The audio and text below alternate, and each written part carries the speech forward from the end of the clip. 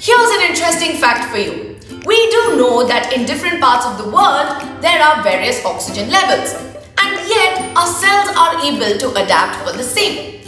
Now, there were three very eminent scientists who were very interested about this, and they were Sir Greg Semenza, we had William G. Kaelin, and of course Sir Peter Radcliffe.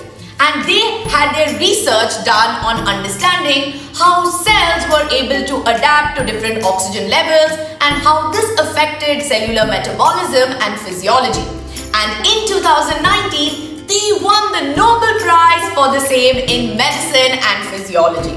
And this also helped in understanding new strategies that could be applied for tackling diseases such as anemia, cancer, and so much more.